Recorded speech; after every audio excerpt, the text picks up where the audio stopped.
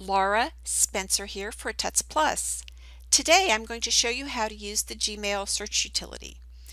Did you know that Gmail includes a powerful search utility? It's a great way to manage your inbox. Have you ever been sent an email only to open your inbox and find that it's not there? You can use the search utility to find your missing emails. Let me show you how. The first thing I need to do to look for a missing email is to go up here to the search bar and click this little down arrow on the right hand side to bring up the search parameters. In this case, I'm going to look for an email I sent myself a few weeks ago for a post that I'm working on for Envato. So since I know that I sent this message to myself, I type in my other email address, and I know that the subject line said the word Envato, so I type that into the subject line. I know that the message had an attachment because I put a graphic with the message.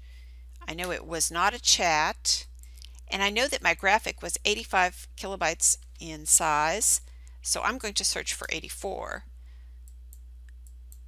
And then I know that I sent this message to myself within the past 2 weeks. So I select 2 weeks and today's date, double check all of my parameters, and I'm ready to run the search using the search icon in the left-hand corner. Now, at first glance, it looks like the search utility did not find my message. However, you don't want to miss this very important message here that says some messages in trash or spam match your search. The reason this is important is because when you can't find a message, a lot of times that's where it is, in trash or spam. So let's go ahead and click the hyperlink here to see if that's where my message wound up. And sure enough, that is where it wound up, in trash. So I actually want to move this message so that I can use it into my inbox and go back to my inbox, and there it is. So we've just used the Gmail search utility to find a missing message. Let's go ahead and review the Gmail search utility fields. Open the Gmail search box, and with this field you can select where you want to search, any of the files or labels or categories that you have set up. In this field you're going to enter who the email that you're searching for is from.